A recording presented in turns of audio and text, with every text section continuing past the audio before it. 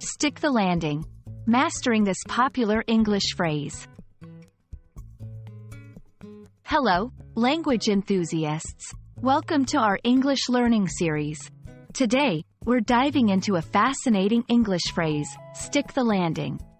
It's a phrase that's as dynamic as it is interesting, and understanding it can add flair to your English conversations.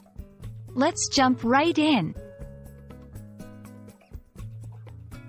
The phrase, stick the landing, originates from gymnastics and other sports like diving or skiing. In gymnastics, when a gymnast completes a routine, especially after a high-flying maneuver, and lands firmly and steadily on their feet without stumbling, they are said to stick the landing. This term is now widely used beyond the world of sports.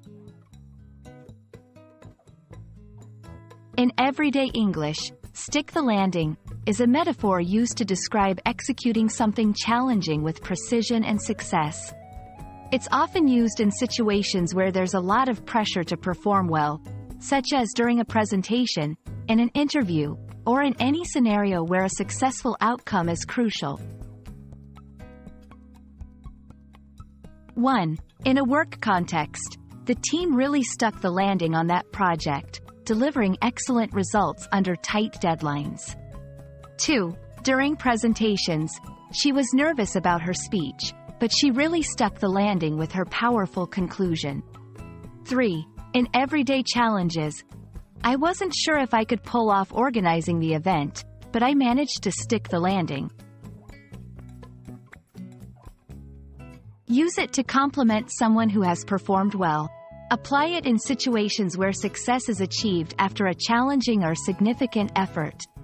It's perfect for informal conversations or to add a bit of flair to your language.